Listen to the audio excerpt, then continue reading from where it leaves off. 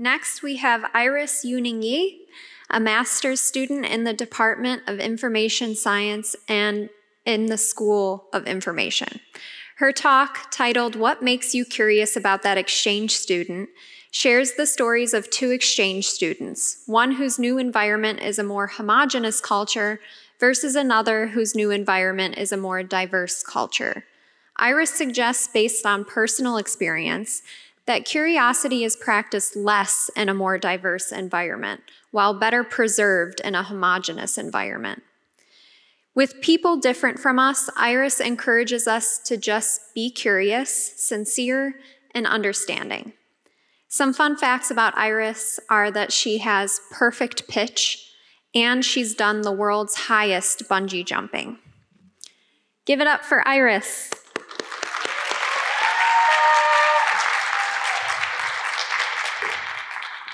Good evening. Thanks everybody for being here first. I want to start this talk by showing, this is a picture of my high school. And I grew up in the northern part of China in a city called Tianjin. As you can tell from the picture, we all look Asian, and we are actually all Asian. My best friend's in high school's name was Ray. She is the calmest person I've ever seen in my entire life. I've never seen her screaming, heard her screaming, except for one time, when she pushed through the whole classroom, ran to me, and screamed and shake, was like, "Iris, did you know downstairs, he's so cute. His hair is curly and brown, and he's always smiling."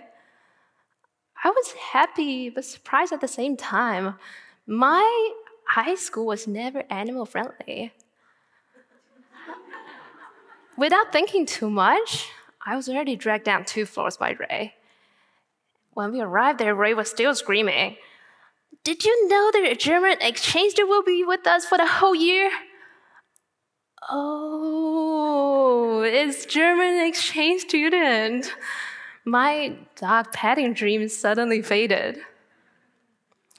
But another German culture learning dream rose up from the moment. A week later, Alex was introduced by my school principal in front of 2,000 students in my high school in the school auditorium on the podium, and he was awarded a commemorative coin. Students were so eager and excited. I could tell. They invited Alex to their home for dinner. They showed Alex around campus. They took him for the local community. They translate and share gossip with him. Everyone tried their best to make Alex feel at home. Alex, on the other hand, also hosted weekly German learning lessons. I still remember Deutschland is another name for Germany, and I still remember that Germany, this country name, originated from the Latin language. Fast forward to college. I got an opportunity to study abroad in UC Berkeley during my junior year. Now I was the Alex in the classroom. First day of my class, I thought I was going to be introduced by my professor to 200 students in my UC Berkeley class, and I practiced my self-introduction 50 plus times. But the only thing the professor said in the class was, "Okay, this is highly likely the last accounting class you're going to take, but grades will not be curved, and attendance is required." Wait, they don't care about exchange student here? I thought to myself. No, that self-introduction that I rehearsed 50 plus times never got the chance to be presented. From these two stories, I have shared with you how Alex experienced as an exchange student in a more homogenous culture like China, and how I experienced as an exchange student here in the melting pot we call the United States. I felt Alex belonged to my Chinese high school, where he was the sole outlier than I did in the United States. But why was that the case? I think it boils down to curiosity. When we were young, when we were kids, we asked our parents questions every single day. Yet when we grow up, as we learn more, we ask less questions. Will Stoll, in his book, The Science of Storytelling, proposes a letter N to describe curiosity.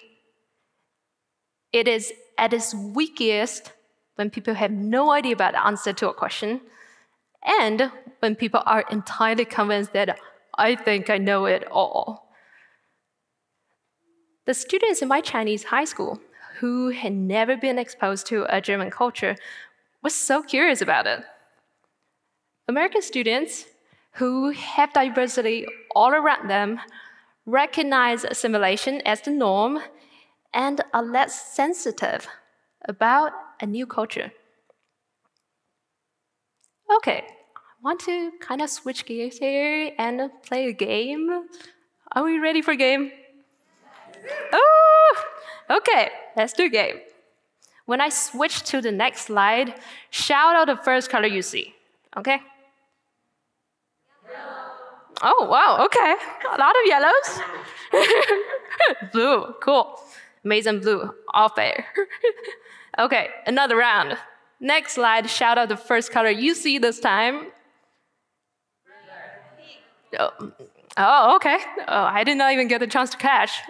I saw a gray, I heard yellow, I heard green.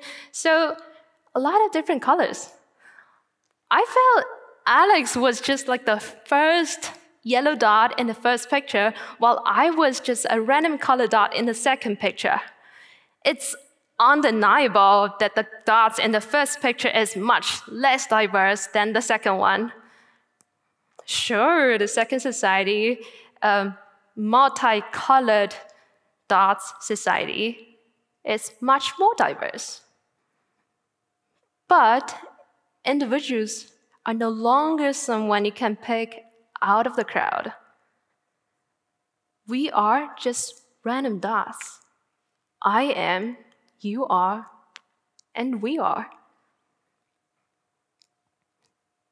Diversity dilutes its effect, and inclusion is not on side of it. What I mean by that is on each one of us to remain curious about people's differences. It's on each one of us to remain curious about people's cultures. It's only when we learn more without assumptions so people can retain their individuality without feeling excluded from the diversity. It is on us. How would Alex's experience have been different if my high school and my Chinese classmate shunned him just because he doesn't look like us? How would Alex feel if we treated him like we had nothing to learn from him, but he was actually so unique in this environment? I can't stop but think, when did we stop asking questions like when we were little? When did we stop being curious toward that dot sitting next to us, standing in front of us, and walking past us?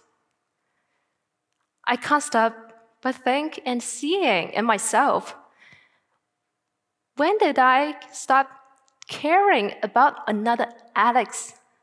From when I don't care about another Alex anymore? From when I take diversity for granted? From when I see we are just different colored dots, and I stop asking questions? Okay, curiosity is the catalyst of inclusion, and difference is never the destination. Now I have the stage and I have your attention. I want to wrap up my talk with that self-introduction I never got the chance to present in my UC Berkeley class.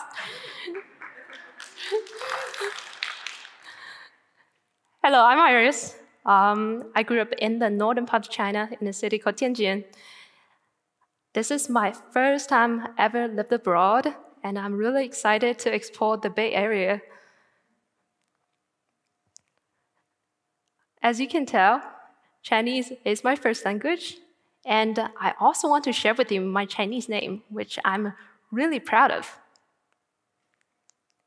Ye Yuning. I tend to be really nervous when pronouncing my name because I only heard my full name when I did something wrong, and my parents caught that. So even for those people who has the same spelling of Yuningie, it can look something different. My grandpa and my dad worked together towards my name. It means to give me peace in my life. For other people with the same spelling, it can look like something like this or this, both. So the first one means universe is blessed with peace. The second one means raindrops freeze. They are all unique.